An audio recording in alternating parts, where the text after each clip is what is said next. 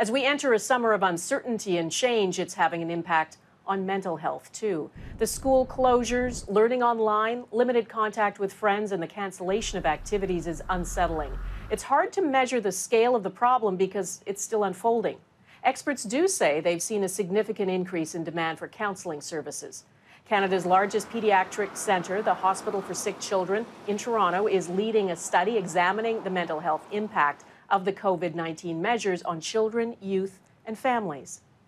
Jennifer Crosbie is a clinical psychologist and health clinician scientist within the Department of Psychiatry at Sick Kids Hospital. Professor Crosbie, thanks for taking time to speak with us. Tell me about this study you're involved in. Who's taking part? What are you measuring and tracking? Absolutely. So when the COVID measures were put into place, very quickly, those of us who are working in mental health research came together to try to see how we could understand what the impact is on children, families, and youth. So 4 major mental health studies that were already happening in Ontario quickly came together so that we could create a survey and a mechanism of reaching out to families virtually and finding out how they were doing, how they were coping with these emergency measures that were in place. And we're going to track these families over the next 12 months, because it's not just about the initial measures and what the impact was, but what's the impact over time. I know there are huge variations in how kids cope, but in broad terms, can you tell us what the studies revealed so far about the impact the pandemic has had? It's very much in line with international data that is showing that children and parents are reporting an increase across a range of concerns, such as anxiety and mood and irritability and attention and concentration.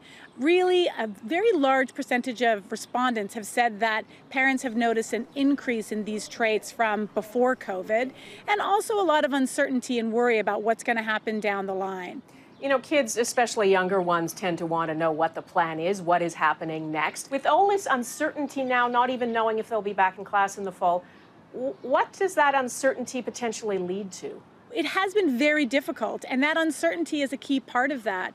You know, I think everybody, initially when the emergency measures went into place, there was families had to cope and come up with new strategies of dealing with that. And to some degree, I think that became a new normal for families. But now as we head into summer and school ends, again, we have a whole new section for kids to kind of think about. So by and large, camps are not happening. If they are happening, they're happening in a very different way. Sport programs not happening.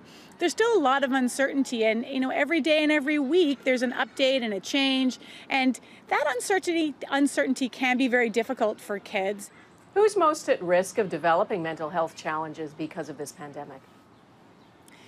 You know, we don't know the answer to that, and that was really one of the most important elements of this study, is that this is unprecedented. There's so many factors that we need to consider that this data is going to really be key in helping us understand what the impact is and what would be important moving forward if perhaps we need to think about or plan more emergency measures if there's a second wave, or that this goes on for a longer period of time. We're really hoping that this data is going to help us plan and perhaps identify the kids who we should be, and the families and the youth that we should be touching base with earlier, and perhaps providing targeted interventions to help them cope and manage better in these uncertain times.